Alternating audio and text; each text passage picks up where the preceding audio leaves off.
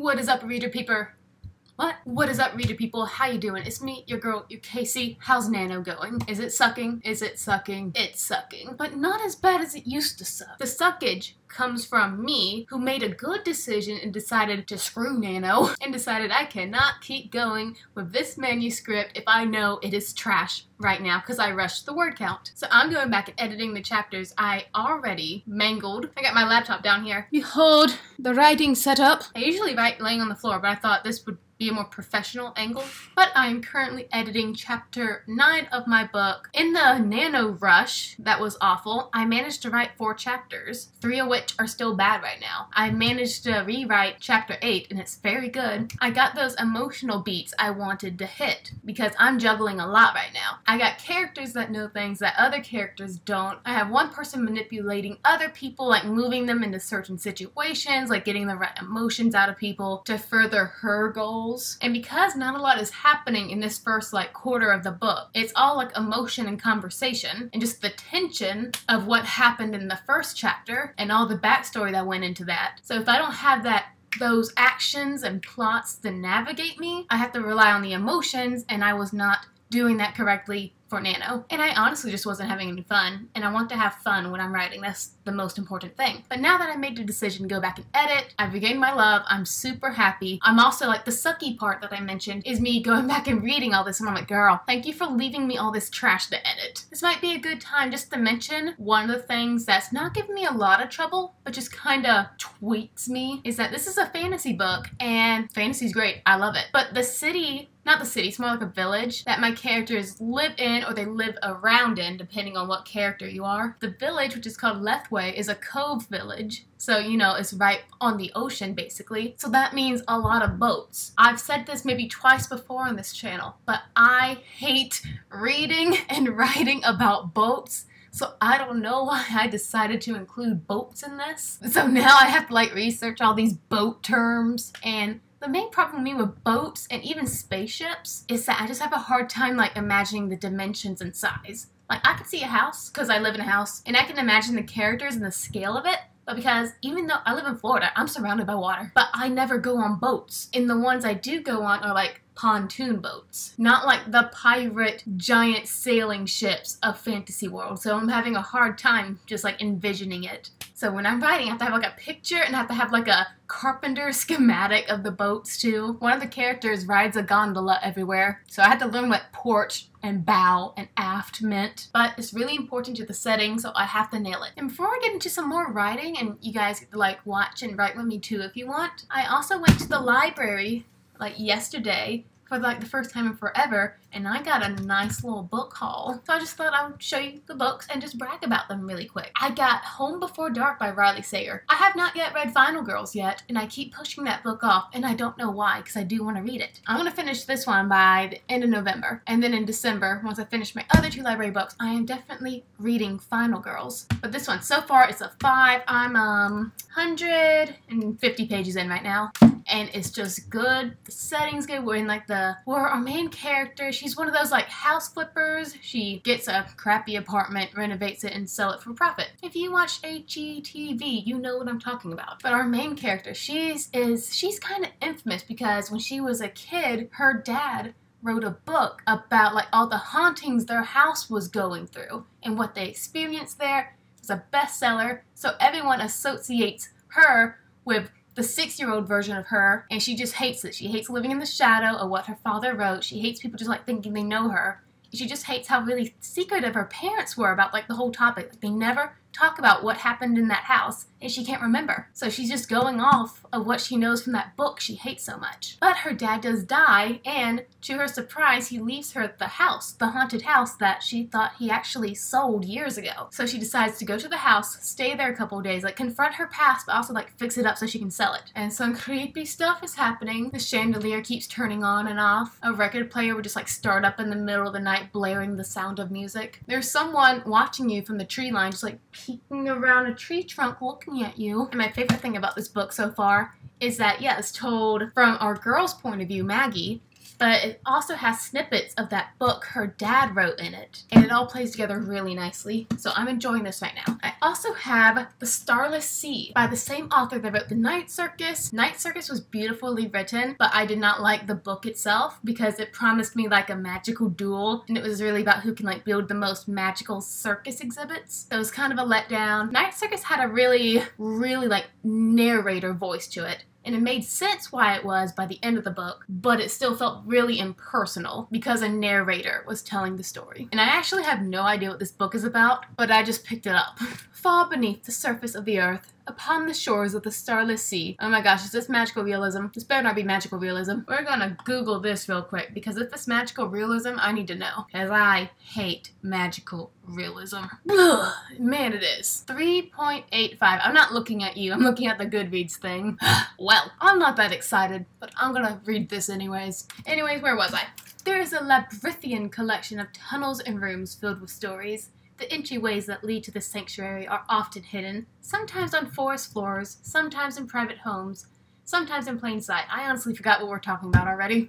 But those who seek will find. Their doors have been waiting for them. Zachary Ezra Rollins is searching for his door, though he does not know it. He follows a silent siren song, an explicable, I'm honestly kind of bored, an explicable certainty that he is meant for another place. When he discovers a mysterious book in the stacks of his campus library, he begins to read and is entranced by tales of lovelorn prisoners, lost cities, and nameless acolytes. Suddenly, a turn of the page brings Zachary to a story from his own childhood and possibly written in this book that is older than he is. How freaking long is this summary? A bee, a key, and a sword emblazoned on the book lead Zachary to two people who would change the course of his life. Mirabelle, a fierce pink-haired painter, and Dorian, a handsome barefoot man with shifting alliances.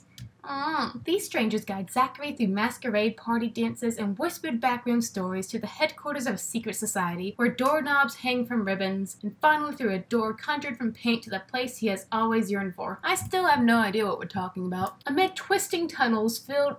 Why is this so long? Amid twisting tunnels filled with books, gilded ballrooms, and wine-dark shores, Zachary falls into an intoxicating world soaked in romance and mystery. But a battle is raging over the fate of this place, and though there are those who would willingly sacrifice everything to protect it, there are just as many intent on its destruction. As Zachary, Mirabelle, and Dorian venture deeper into the space and its history and myths, searching for answers in one another, a timeless love story unspools, casting a spell of pirates, painters, lovers, liars, and ships that sail upon a starless sea.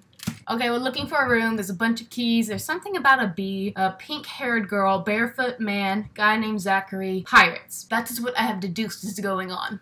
And then I have my first ever Sarah J. Maas book right here. It's the big one, Crescent City, a house of earth and blood. Do I know what this is about? No, but I picked it up anyways. Love the cover. Looked great. I'm thinking maybe I should vlog this one because it's my first Sarah J. Maas book, and that's like a pretty big deal. Bryce Quinlan had the perfect life, working hard all day and partying all night until a demon murdered her closest friends, leaving her bereft, wounded, and alone. It has a demon in it. I'm intrigued. When the accused is behind bars but the crimes start up again, Bryce finds herself at the heart of the investigation. She'll do whatever it takes to avenge their deaths. Hunt Athalar is the notorious fallen angel. Juicy. Now enslaved to the archangels he once attempted to overthrow. This is reminding me of something.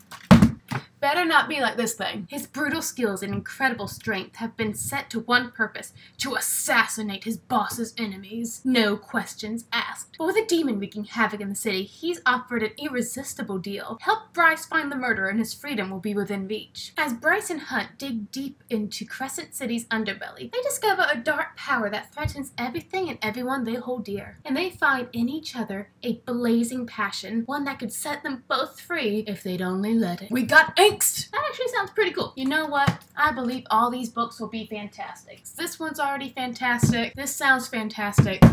and I'll even hold on to hope that this babbling mess will make sense when I read it. And speaking of babbling messes, do you guys remember or have you watched that video I did where I let you guys pick another book for me, but you did not know what book you were picking because I gave you very bad summaries for it based on what I only read from the first page? If you have watched it, awesome. Thank you for voting and commenting. I gave you guys 5 options and it was a close, almost tie between 2 options, number 1 and number 3. The first option said, dang, this priest ain't got no eyes. The third option was, well, you done ruined that barrel of water, plunging your bloody hands in it. And by a lead of 1 vote, the winner of the vote was option 1, the eyeless priest book, which was a little tale called The Lies of Loch Lamora. An orphan's life is harsh and often short in the mysterious island city of Camer, but young Loch Lamora, awesome name by the way, dodges death and slavery, becoming a thief under the tutelage of a gifted con artist. As leader of the band of light-fingered brothers known as the Gentlemen, kinda bad word,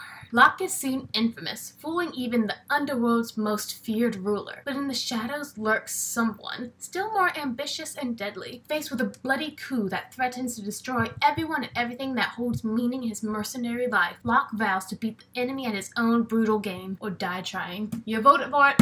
And I'm not going to tell you guys what the other 4 options were, because I might reuse them one day. Because I like this method of picking books for our TBR. It's fun. So in December, this will be read. But right now, this book needs to be written. It's also Thanksgiving right now, so happy Thanksgiving, everyone. This will be up on Friday, so happy Black Friday to y'all out there. Am I going outside for Black Friday? No. I have a report to write, and I don't want to spend money on anything besides books. Anyways, let's get writing.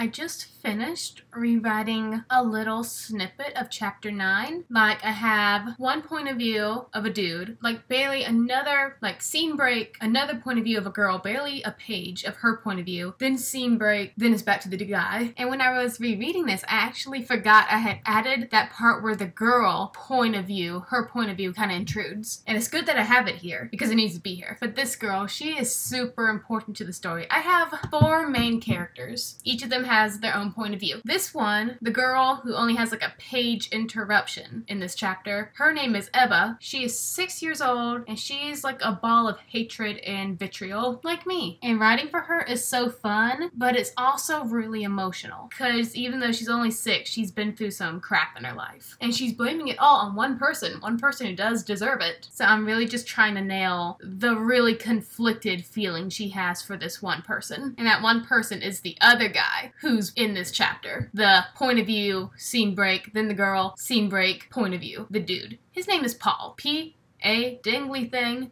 L-L. Paul's a jerk. We all hate Paul. I have a lot of jerks in this book and I love it. Oh, those morally gray characters. Only 1 person, 2 people in this book are nice, and 1's not even human. I am making characters people will love to hate. I hate them, and I'm their mom. But I did manage to redo Ebba's little page of thoughts right here, and I'm going to reread it and just like tighten it up a little bit, and then the rest of this chapter is a lot of scenery stuff going on because we're going to go into some orchards and stuff like that, and over this cool brick bridge, a little bit of backstory. That's the fun stuff to write in a fantasy book. Also going to throw in a corpse or 2 because, you know, I like dark. Maybe at the end of Nano, I'll actually be able to give you guys a summary of what this book is so you'll know what the heck I'm talking about. But it's still just so new to me and I just feel weird trying to describe it without spoilers because they're all in my mind right now. But I am very happy with this writing. I'm not even really keeping track of my word count anymore. Like, I have what I started on and I have what I'm at now, but I'll save that till the end of the month. I know I've written over 10,000 words this month so far. Not that impressive, but I'm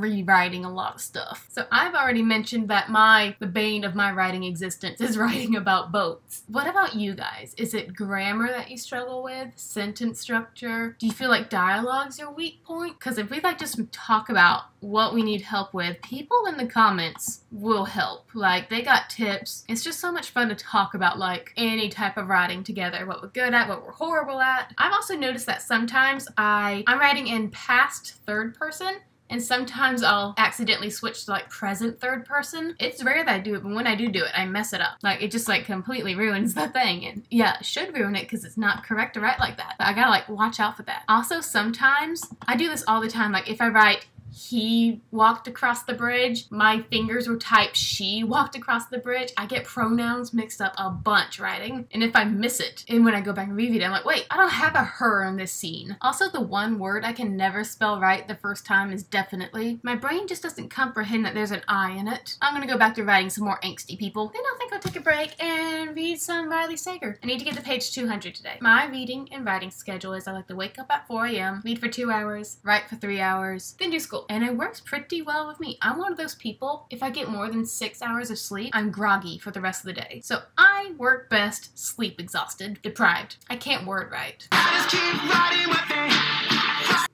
Ugh, I feel so fat. I had turkey, sweet potatoes with marshmallows on them, green beans, ham, macaroni and cheese, about 6 rolls. I had water though, that's healthy. I don't want to eat for like the next day. You know what would be cool to do? I'm kind of talking to myself right now, but you're here. I would love to do just like a live sprint sometimes, but that whole idea of doing a live sprint or anything live honestly scares me because my editor knows there's a lot of dead space with me. Preach! It takes some time for me to word up in my brain, but I guess if I do a live writing sprint, then there's supposed to be a lot of dead air because we're busy writing. Oh, one day I'm just going to do it and push myself out of my comfort zone. Oh, you know what? I'm super excited. I finally got me a calendar, and it's a 2021 calendar, and I planned my whole next year of videos, all 12 months. I am ahead of the game. So that's a little weight off my mind. I love to plan things ahead, except TBRs. I don't like planning TBRs ahead because whenever I do plan a TBR, I always trash it. This is the end of my writing day. I feel fat, sluggish, slothful, disgusting. I just want to lay in bed. But I am glad with what all I did today. Got that mood right. Oh, and the next part of the chapter I'm going to be working on is going to be with those cute little critters I did a speed draw for in a different video. They're called Belvers, and they're like, you take a squirrel, you take an anteater, and you take a kangaroo, you just mash it together and make it really cute. Today was a very good Thanksgiving, and I hope that y'all who are able to this year and who is able to go out and see family, that you just had a great time. Stay safe when you're traveling, and this will be going up on Friday, so don't kill anyone Black Friday shopping. And take some pepper spray when you're out there. People be crazy. I'll talk to you lovely lads and lassies later. I'm gonna take a nap, then I'm gonna do some sit-ups. Stay ready, my friends.